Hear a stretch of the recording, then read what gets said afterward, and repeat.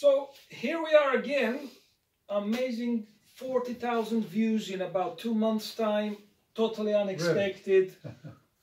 Totally just spontaneously happened, people asking for more. So we are blessed to be here again with a real proper monk who's gone through all sorts of things in life, going to different countries, as we know, living in US, East Coast, West Coast, rock and roll, all of that.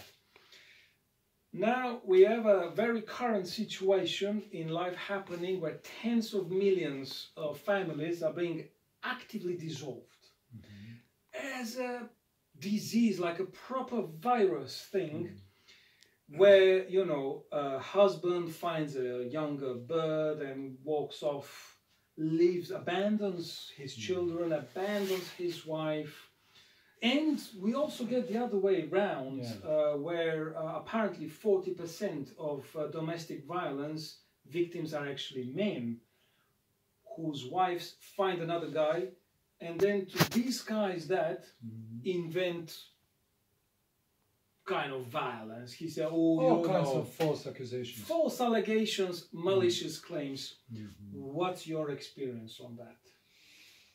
Well, on this couch, people are coming with almost the same, similar problems. So I'm not saying I've suffered from that, just to be clear. Yeah, and it's a disease of today's life, of today's civilization, to destroy family.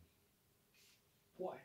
Because the family is the last fortress against the today's neoliberal way of living, which is actually trying to put under control every single person of this planet. Those people who are trying to do that, they are very sick and very evil, but they have all the power of this world. They have technology, they have money, they have medias, they have weapons, and they do not have God. They do not have this feeling that they have Heavenly Father, that they have a really supreme being who is taking care of them. And when you do not have this feeling, you're feeling afraid, you're feeling alone.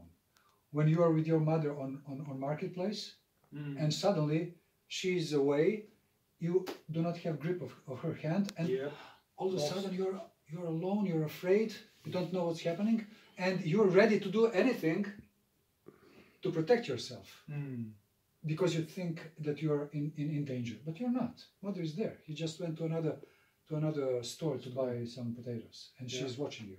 Yeah, you know. And those people are extremely afraid, and from this fear, in their paranoia, they think that every person in this world is actually potential enemy and danger to them, because if they want to feel alive and satisfied, they need a lot of material wealth around to consume, to feel alive, because without Holy Spirit, without God's presence, you feel dead, you feel empty. And that's why you need a lot to grab, to acquire. And in order to do this, you have to exploit immense number of people of this planet. So they have to be under your control. And if single person is not under control, in their paranoia, they're afraid, he could be a potentially threat. So that's why they need to control every person. Today, finally, it's possible. Through all these applications, webs all around. And nobody is actually anymore could be not under this surveillance. But, and they want to have brains of all of us controlled, and to tell us what to do, not to do, and what not to do, and to force us to think as they want. But if you have strong family, in family, this is not that easy for them, because it's a strong cell of community. Father, mother, and children. Father and mother love each other. They are working together. They are taking care of their children. And those children are rising healthy with their brains in their head. They think with their brain, not with other brain. And one day, when this kid grows up in an adult man, he's going to say, hey, you, that's what you do in your parliament. That's not good. No, no, I do not agree. And this person is a danger to this person's, evil persons who wants to hold the whole planet. So that's why nobody has to have free wits. He has to be under the control. And so that's why the last fortress is family. So destroy family.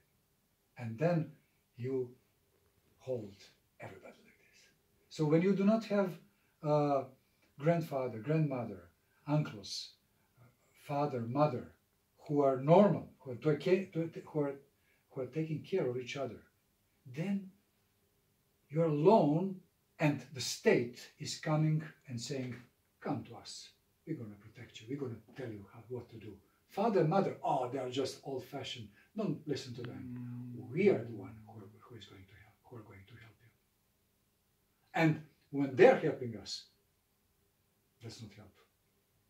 Is there like a drug dealer that really Yeah, kind of yeah. I remember you? when I was in New York, and I used to live in Harlem. So, and once the drug dealer is approaching me, he says, who is taking care of you?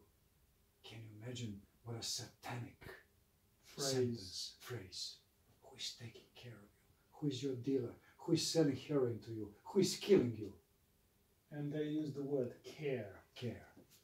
Maybe. We love you, we care for you. And it's so hypocritical. So social care system Yeah.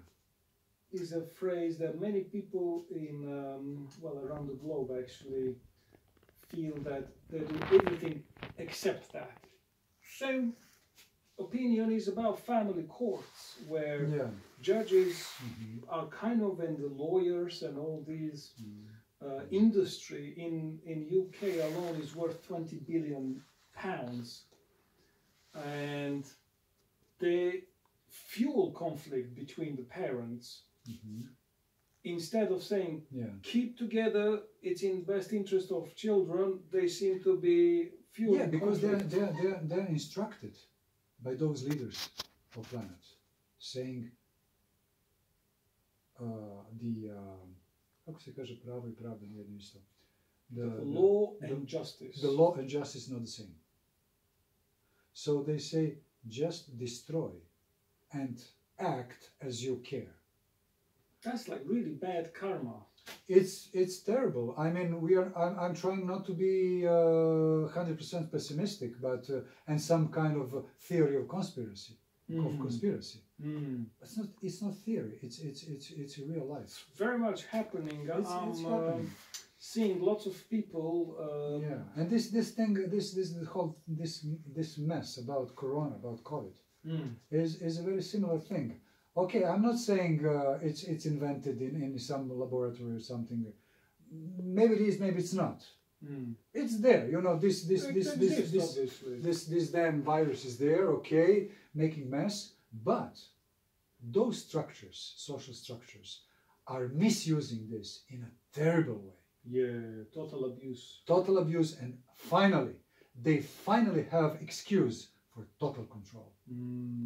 Now they can enter any private family apartment and say how many of you are. Oh, you have to check who is inside. Yeah, you know, you're not taking care of others. You're translating disease. Yeah. So finally they can do total control. You know, total control. They were always trying to get into it, but it was hard because they didn't have that technology centuries ago. But as the time was going by, they were progressing in technology. And now, finally, they have the whole, every mean to do that. And finally, the total control started with 11 September. Oh, 9/11. Yeah, 9/11. It started, and after that, finally, they can do everything under the pretext of taking care and watching out for terrorists. But finally, before that, I used to travel as a young man. I'm 60 years old. I used to travel around the world using airplanes and airports.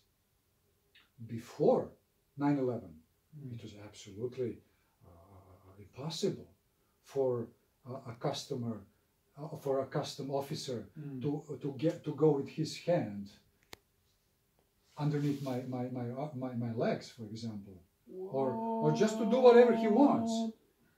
I would say, sir, excuse me, you cannot ruin my private dignity or whatever. Yeah. You know, I can go through a X-ray and everything, but you to touch me this way, to take off my shoes and to watch, you know, it was impossible. You couldn't have imagined this, something like this. After 9/11, everything starts under the pretext of taking care, and its culmination is with the COVID. Now they can, under the pretext of taking care, do everything. There is no privacy anymore. Yeah, there is like U.S. president, which is subject of like total social media cancel control. Yeah. And all the social media accounts have been suspended without any valid court order, just purely because they could do that. Yeah. I'm interested to ask you a question that you mentioned in our previous conversation about paranoia and how, you know, psychopaths and how these monks used to heal people. And it seems that in these days, more than ever before, we are living in a very egotistic era of narcissistic persons. You know, there are almost diagnoses of parental alienation syndrome, where one parent against other, usually women, but men also, would poison their children against their very other parents. And then, you know, also happens a lot with, sadly, mothers who should, you know, be the icon of Madonna. There is even a psychiatric term, Mother Madonna whore. Like, these are psychiatric terms to ill women, essentially, who hide behind their motherhood to install terrible software against their children, especially mothers and sons, for example. But the question really is it possible for these monks to heal a psychopath? Of course. It's not the monk who does this. God does this. But the monk just dedicated his life to God, and he stepped on his personality completely. He just trying to, as I said, to kill him, to dissolve the old person and to give birth to a new person, a sanctified person. So through this sanctification and through this acquiring of the Holy Spirit, he can transfer this to a person who is suffering through a certain system of healing. Can that be done Wi-Fi? Like, you know, what do you mean by that? Monks, for example, I've heard stories. I read in a book, actually, it's a original, it's called In Search of Orthodox Spirituality by a sociologist originally from Cyprus, Kyriakos Magrias or something like that. And he talks about monks in Holy Mountain literally curing cancer Wi-Fi. And I was reading it just looks like wild science fiction to me. No, no, no. It's normal. In past, during the history, it was very often. It used to happen very often because there was a much greater number of monks. Today we have just a small number. Mm. So when you have great number of people who are doing something, then always some of them would, you know, how do you say, would prominate. Yep. You know, and when you have, for example, in certain area, for example, 5,000 monks. From those 5,000, during the time you're going to have 5 saints who have extremely strong powers given from God to help others, not just to act. I can do this, I can do that. No, they would never actually make show out of it. They would always do this when they were forced and begged, help, heal my child, and they would perform miracle. They would never perform miracle just for miracle, to be applauded by others. And they were always trying to hide themselves, because when you project yourself too much, then you can lose it, because you become proud of it. The conceit is coming up.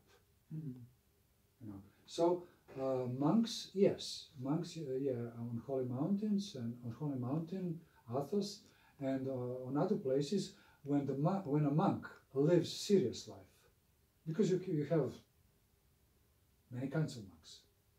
You know, I'm talking about serious monks who are really leading the rule, how a real Christian monk, let's say Orthodox monk, should live in order to acquire the gift of the Holy Spirit.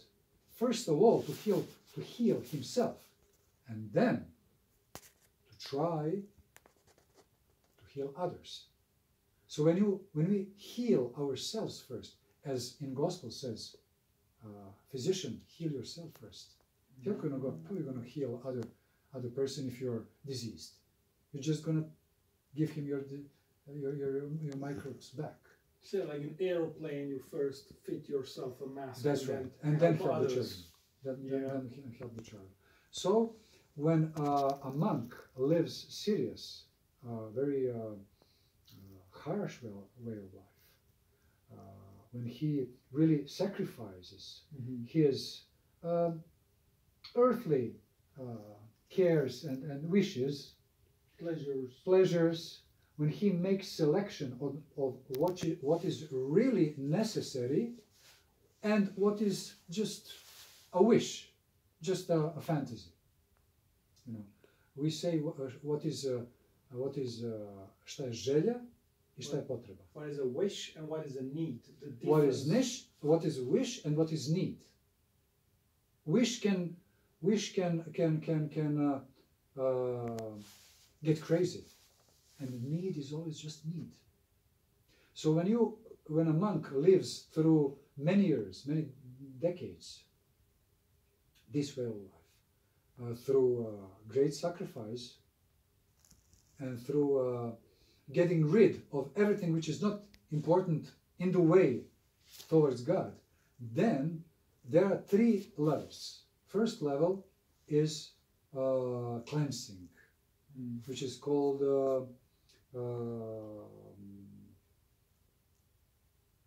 never mind. Is there like a detox? Yeah, it's catharsis. Catharsis. Katharizo. In Greek means I clean myself. Okay.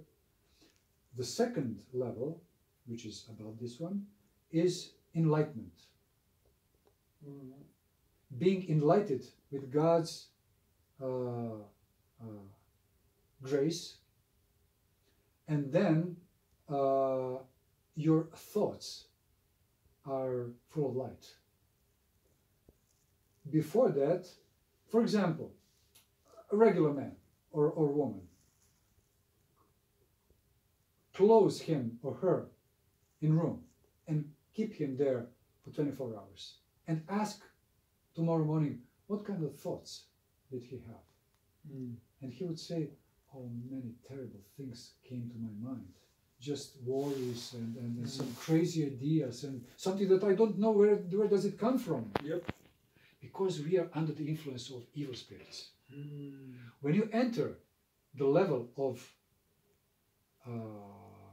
photismos, the enlightenment, in Greek, photismos, then you clean your soul, and then you have bright ideas, bright thoughts, like dolphins on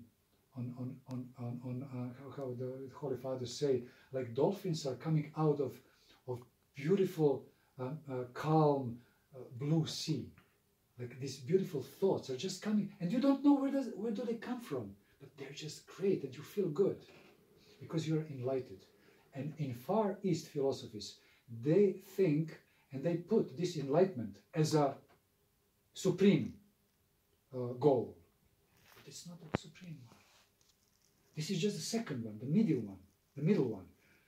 The third one is theosis, divinity, divinization, acquiring the Holy Spirit, and then the Holy Spirit works in me, and I just let myself be led by the Holy Spirit. And this is when Saint Apostle Paul says, this is not I that is living anymore, but the Christ lives in me and does everything for me.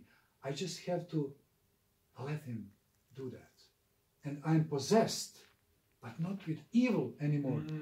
And it's good to be possessed, but by the light, the goodness, the God.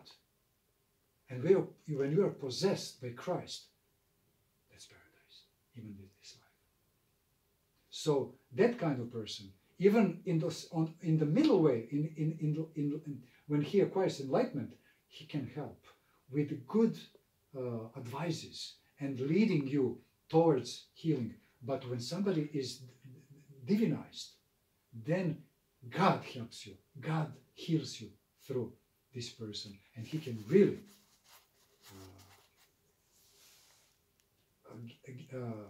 help you to get rid of many bad things that are burdening us in this life. So it's absolutely possible and normal thing that the holy person and the monk who progressed can help much more than a psychiatrist.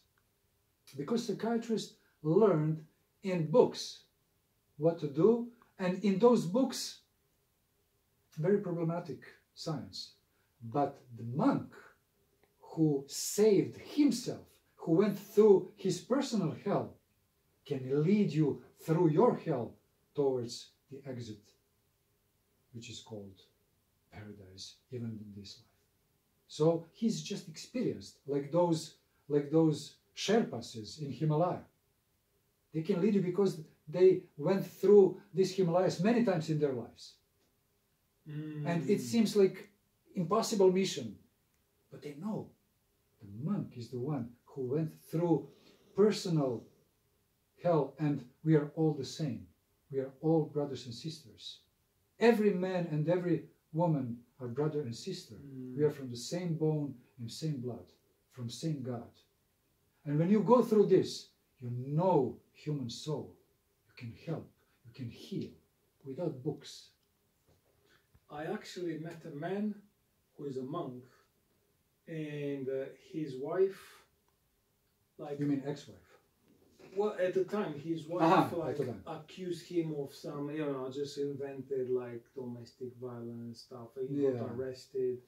He got that taken away from his children. And I know those stories. He went and he prayed, and he didn't go to any courts or anything like that. He just went into church. He prayed. He became a monk. And they all kind of came back to him. And I have to say, it's like, well, mind-blowing to meet and talk to him, to his children, to his ex-wife. Really? and Even to the wife. grandchild. Yeah, beautiful. It is well mind-blowing. It's a something. It's a power prayer.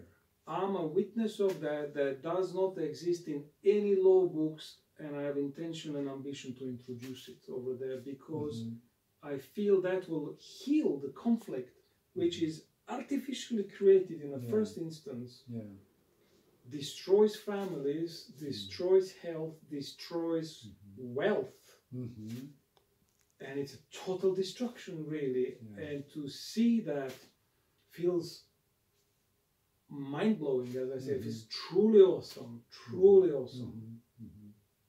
Yeah, we lost this feeling of importance of prayer and of power in prayer. You know, people are saying today, what are you doing? You're sitting somewhere in some mountain and praying. No, don't do that. Come to the world. Go feed hungry. Help poor. Go to India. Go to, I don't know. Maybe I can feed 10 people, 100 people, 1,000 people, but I cannot feed everybody. I cannot help one poor person, two of them, 15 of them, but I'm not a billionaire.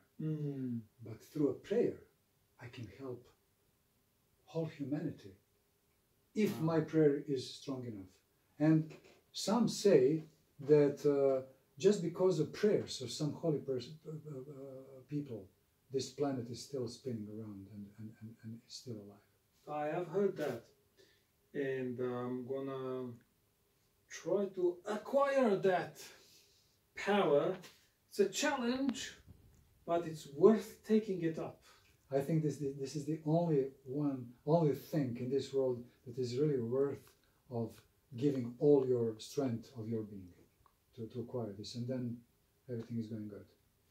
Main man in the house, proper, real, alive. Stay up high.